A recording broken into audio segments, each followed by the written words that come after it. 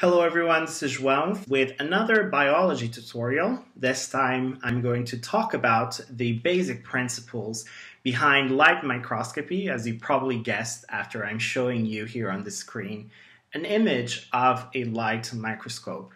Now, these instruments played a major role when it comes to study really small life forms. So in the 1700s, we started coming up and developing these instruments that allow us to then discover the building blocks of every organism out there, these cells. As you know from basic biology, cells are about 1 to 100 micrometers in size. So it is impossible for us to actually find a way to study these organisms just relying on our naked eyes. So we had to find a way, and this was by inventing the microscope. There are a few principles, a few things that microscopes allows us to do, and for that reason, or this is what we're going to look at in this tutorial. Now, the light microscopes can increase two things. The first important characteristic of microscope is known as the resolution. And this is basically the ability that a microscope has to distinguish objects that are separated by really small distances. And to show you what this means, I have two objects here separated by this distance represented as a blue arrow. And then the two other objects, or you can say the same objects, but separated by a larger distance, larger arrow, as you can see here.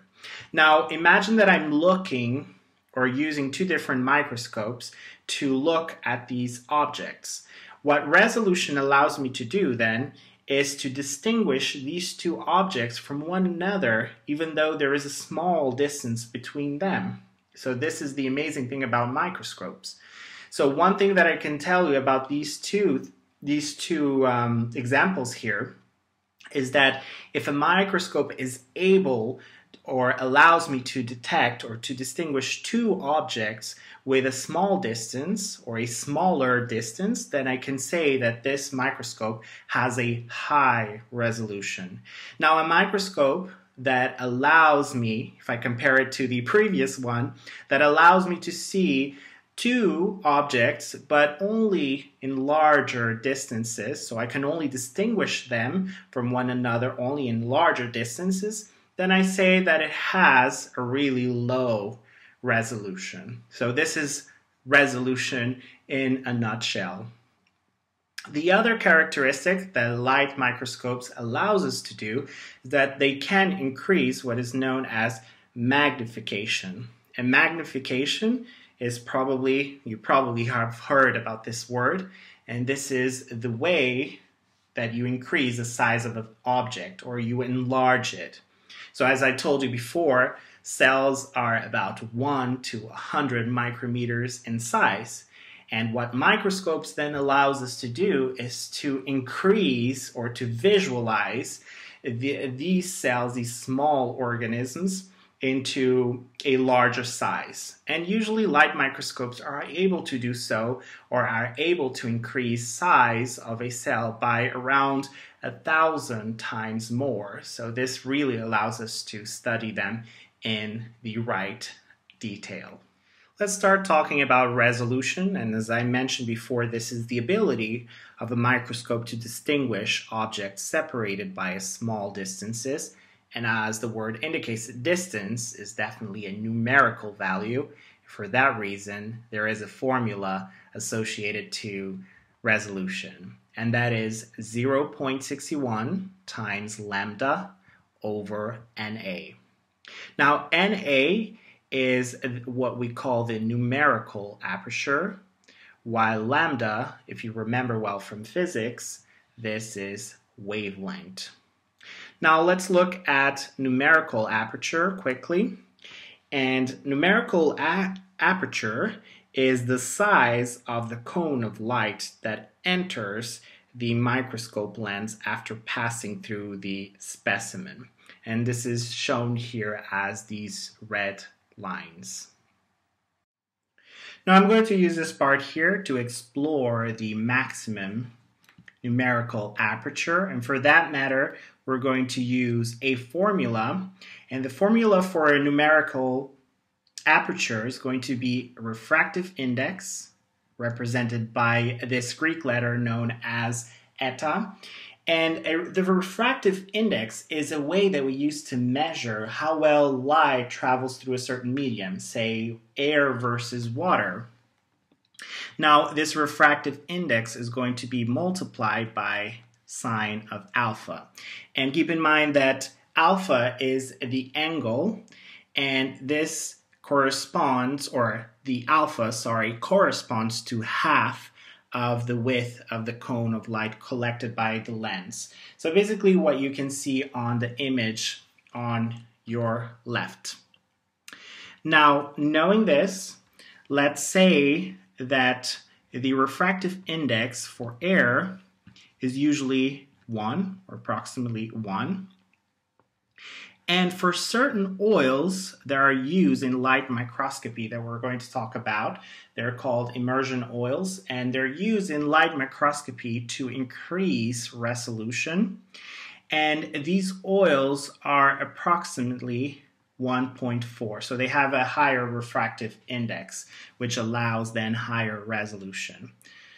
Now, in terms of the alpha, let's say that the maximum that it can achieve is 90 degrees. So this is the maximum half width of that cone that you see on the image on your left. Maximum achieved, and if you know well from math class in high school, sine of 90 equals then 1. Knowing all of these things, now we can just plug all these values into this formula, and this is what we should get then. 1.4, the maximum that can be obtained using certain oils, times 1. This will equal, therefore, to 1.4.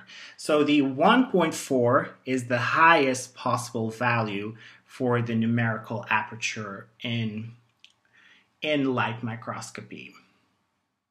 In terms of wavelength, I have here an image showing you the range of different types of light.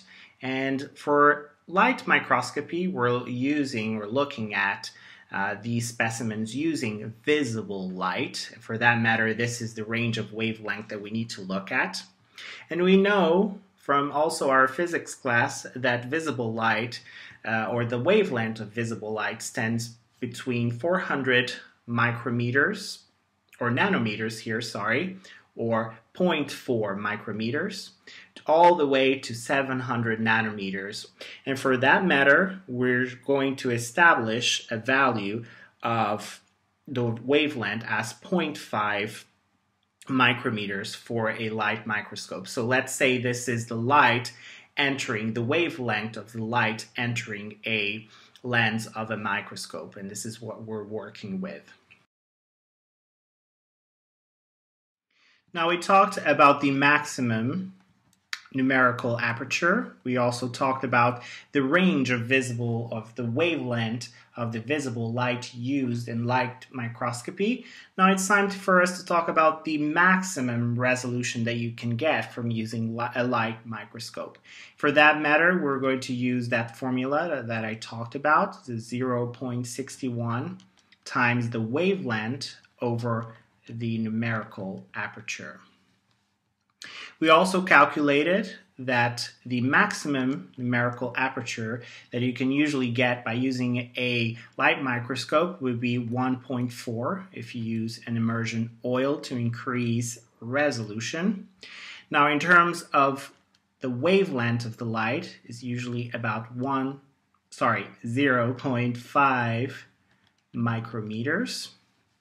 Now, if we put all these values into this formula, we will see that the maximum resolution will be then around 0.22 micrometers.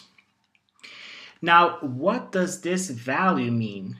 It actually is representing a distance, And this is the theoretical limitation of resolution that you get from using a light microscope.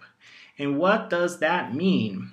So if I'm looking under a microscope and there are 2 points that are distant from each other 0.22 micrometers, what this maximum resolution by using a light microscope tells me is that if these 2 points here that are being looked at under a microscope are less than 0.22 micrometers from one another, then they will look like as if they were one single object. But if they are at 22.22 micrometers or even higher distance between each other, then the resolution would allow me to see these 2 points as 2 distinguished objects under a light microscope. So this is what resolution, this maximum or this theoretical limitation of resolution that by using a light microscope is telling you. Now that we talked about resolution, it makes sense to move on to the second on the list, and this is total magnification. And this is another characteristic that is entirely allowed by light microscopes. And total magnification is a simple concept. So it's the total amount of times that you're able to enlarge a object that you want to look at. So, and there is of course a formula associated to this, because if you're looking under a microscope, you're going to have the magnification of the objective lens, and the objective lens is enlarging and projecting the image of the specimen into the direction of the ocular lenses. And for that matter, you're going to multiply that magnification of the objective by, of course, the magnification that you get from the other lenses, so the ocular lenses. And the ocular lenses will then further magnify the intermediate image formed by the objective lens and then project into your eye. When we're looking at cells, for example, using a light microscope, between the, I'm going to show you here with the mouse, so between this number 5 here, which is the objective lens, and the slide here, which is this number 3 here, there's usually air, so there's usually nothing here. And air is, of course, a medium, and it has a certain refractive index associated to it, and of course a certain resolution. But if you want to look at a cell in more detail with better resolution, so we can see 2 objects that are separated with very small distance between them, we have to use what we call an immersion oil. And the immersion oil here is represented by number 4. And the immersion oil is basically a material of high refractive index, which then increases the numerical aperture. And if you input all these values into the formula, this means that it will increase the resolution. So you can see objects that are much closer together, which you couldn't see if you just have air floating around. So you're changing the medium between the objective lens and the slide or the specimen. Now, for that matter, just for a quick comparison, if you look at refractive index of air equals to 1, and if you look at the refractive index of an oil is usually approximate to 1.4. An example of an immersion oil that's usually used in these cases, or commonly used, is the cedarwood oil.